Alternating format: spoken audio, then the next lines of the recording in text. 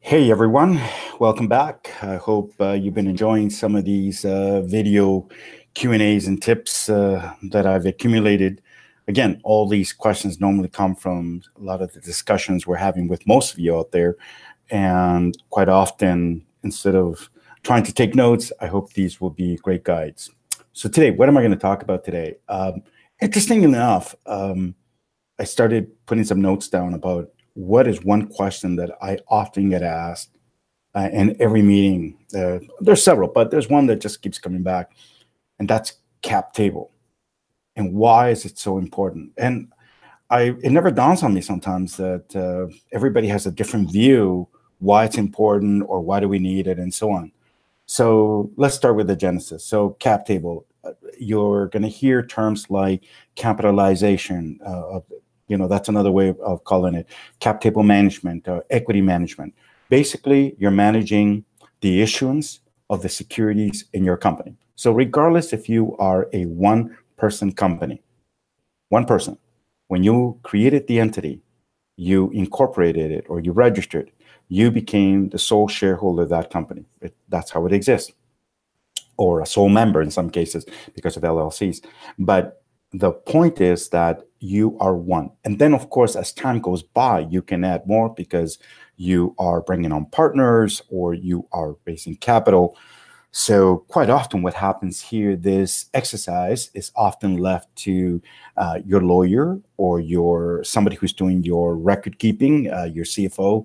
And the tools they normally use in the past have been Microsoft Excel, some sort of tracking where you put the person's name, the number of the quantity of securities, shares, or whatever it may be, and price and so on. But most people would say, well, that's all we really need.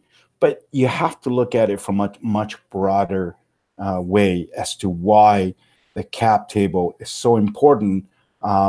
And not only that, why it's important to manage it properly. This doesn't need to be difficult. So I'm trying not to complicate things and say, well, this is just going to complicate things. Everything we have right now is so simple. It may seem simple today, but here's 4 things that there's just no way for you to overcome as you grow your business. Now, this does not apply to those who are, hey, I created a holdco. It's just myself. I'll never raise money. This is just purely for my enjoyment. Okay, great. For everybody else who's trying to grow their business, to add employees, contractors, or advisors, board of directors, you're going to be issuing some form of security. So if you want to attract board of directors, you want to give them options. If you're raising capital, you're going to offer equity or debt, and you're going to give some sort of warrant or anything like that. So you can imagine there's a mix of things. So because of that, your book of records become extremely important, because as you go through this journey, these capital market activity journeys, each time you do them, if you don't do it properly from the beginning, you're going to end up repeating, and it's going to cost you more and more and more each time. So let me give you an example of that. So there are 4 reasons why a company needs to properly manage its cap table or equity management of their company. 1, you're raising capital. Need I say more? Nobody's going to invest any amount of capital in your company without knowing what the current structure is, number of shares outstanding, have they been paid in full, have you completed everything? Nobody wants some sort of bubble coming in that, hey, I own 10 million shares, and it's like, what happened here? So raising capital is extremely important. Those doing due diligence on you will require that somebody validates all those transactions. So imagine, even though you got it in Excel, that's not validation. Often you go to your lawyers. Your lawyers will review a subscription agreement, will then go to accounting to make sure the confirmation of payment. And then, of course, has the board of directors approved it with a director's resolution? And last but not least, have they been issued a certificate, whether digital or paper form, whichever way, that is a transaction. How do you capture all that? How do you capture all those elements, right? So raising capital. Number 2, what if you are going through a merger or an acquisition, M&A, right? We're all going to go through it at one point in our lives. So we may be exploring it. So imagine somebody who's going to acquire you needs to know who are all the holders. If they're buying all your assets or your the shares on the company, that becomes important. Or you're acquiring somebody else. They also need to know what piece of the pie they're getting in this company. So having your book of records, and again, you're going to go through the same exercise of raising capital to ensure that it was every transaction done properly. So again, the cost, and typically these costs can be anywhere between $10,000 to $50,000 or $100,000. I can give you some examples of companies that have paid tremendously amount of capital to get their book of records properly cleaned up. Number 3, going public through a reverse takeover, RTO, or an IPO, regardless of which one. You have to go through that due diligence exercise.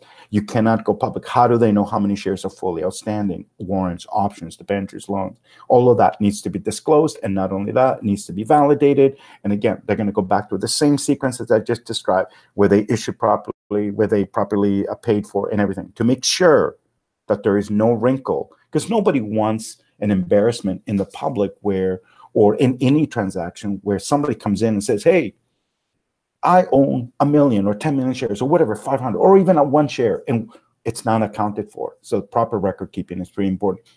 And then number 4, regulatory. So regulatory, this applies in certain countries only. It's not in every country. And it's sad for me to say that we as companies would need to be told that we need to do. We should be doing it from a good governance perspective. But nevertheless, in certain countries, like in the United States, they do require it. And often they will even indicate that you need a third-party vendor, a registered vendor called a registered transfer agent firm or provider to be able to provide you that service. And again, it's not going to be difficult. It's not meant to be. It can be very simple. And when you look at a cap table, what is it doing? Well, think about it. It's managing your entire structure, capitalization structure of your company, your shares, your options, warrants, debentures, promissory notes, safe, crowd safe, as some platform, or a KISS instrument, digital securities, tokenization of those securities. So that is a full cap table. And not only just putting it like in Excel or anything like that, it needs to have the other elements that have all the attributes that it needs in order to validate the transaction, such as director's resolution component to it, the confirmation of payment, and of course, the investor verification where it's needed, and of course, the alignment, the shareholder. Let's not forget the shareholder. And this is the missing part that Excel can't do. You can't give your shareholder, John Doe, access to see just their part in Excel spreadsheet or in any sheet. So you need a platform that be able to not only allow you to manage that real time, for your shareholder then to be able to view what they own along with all the documents associated with the transaction they did with you. You know, that's really the importance of it. It keeps everybody aligned. That's one. Number two, when you do additional capital activities in the future, your book of records are properly managed. And more importantly, all the checks and balances are there to ensure that you don't have to spend any more money as you move forward to be able to demonstrate that you've done everything right. So you can imagine that the key is it's transforming the way you're doing it now in Excel or Word or whatever you mean, and into a program. And when you look at a program, you have to look at the whole component of it. No cap table can exist without the corporate records of the company. The cap table cannot exist without the board of directors. The cap table cannot exist without the shareholders. So you need to look at all those components. And that's what we've done at CoreConnex. We didn't just look at it. Anybody can build something on an Excel spreadsheet and show you information. That's great. But what you really need is you need a way to bring everyone together. Everybody's entitled to see what they're entitled to do, view from a shareholder perspective, from a board of directors, management, CFO, legal perspective, and all that, and be able to be in one platform. And not only that, be able to deliver it directly on your website. Because let's not forget, these are your shareholders, not ours. They should be coming to your website they should be logging in through your website to view how many shares they own or how many securities they have in your company, so you can communicate with them and you can report to them in one place. So I hope this was informative to you. And if you have any questions, you can always reach out to us. I'm happy to provide a quick glimpse video of anything that piques your mind. And look forward to talking to you soon. All right. Take care, everyone.